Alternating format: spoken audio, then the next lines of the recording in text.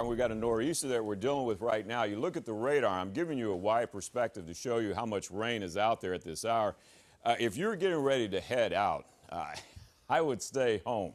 I would definitely Zoom work today, and if I'm going to work, I would use public transportation, because as I zoom in, you're looking at the nor'easter and you're saying, well, Byron, there looks like there's a lot of lift with this because I'm seeing yellows on the radar. You're correct. When you see these colors, that's pretty good updrafts and downdrafts. And that basically means you can get some heavy downpours and you can cause some local ponding on the roads, which would prevent you from wanting to drive from Queens over to Hillside. We make it over to Glendale. Now we're going over towards North Hempstead, East Hills. This rain over Long Island, it'll get you soaked in about 2 minutes without the umbrella. All of this is moving from the ocean on the backside of the counterclockwise rotation of the low across the tri-state.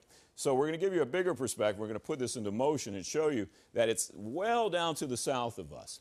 And it's going to give us bands of rain. You may get a little break here in the next hour or two in some areas, but then you're going to get another wave of rain. And you can see the low is to the south, so that's bringing us the rain, and that's why there's a flash flood warning, and there's flash flooding occurring right now in parts of Jersey, Monmouth counties, Middlesex, as you can see where the red. It says through 8:15.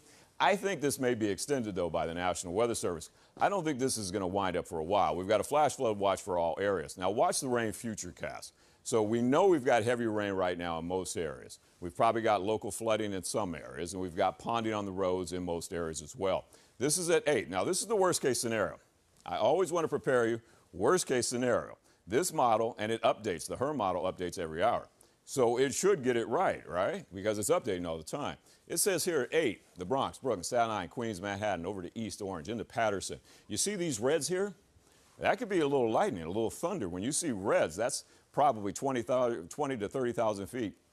Moisture-laden air rising to those heights. It's got to come down in a hurry. Heavy rainfall, torrential rainfall occurs with that. This is through 10, so it's saying that we have rain, good rain, heavy rain, flooding rain possible, maybe even torrential rainfall possible, all the way into about noon. And then it starts to lighten up as you see the green. What I don't want to ignore is this.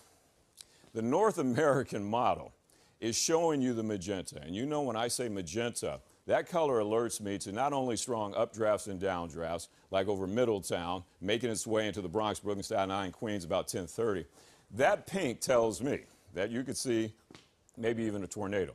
We do not have anything that says that'll happen, but anytime I see this, I say, 1, it could cause a tornado. 2, it could cause flash flooding. I said that during Ida. Again, if you live in a basement apartment, if you get a buzz on your phone saying take higher ground, get out of your apartment, that means that there is flash flooding occurring. So you see this. Estimate says somewhere between 1 to 3 inches already. Look at the rainfall totals possible through the duration of this storm. The storm's going to go till tonight, right? I said the heavy stuff is over maybe by lunchtime, and then it's, 5, 6, 7. We're getting those bands and waves of rain, as I said, on the backside of the counterclockwise rotation of the low. Well, this is painting up to 5 inches through tonight over the city. Winds are not that bad right now, but we're going to see down power lines and trees. We've still got leaves on the trees, right? And all this rain is going to make the leaves heavy, and you get some winds. That's going to knock some trees down. Wind gusts possible tonight, overnight into the morning hours, up to 40 miles an hour.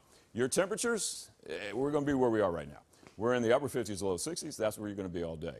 Again, this is a day to stay home if you can. If you're going to come to work, definitely you got to use the public transportation. And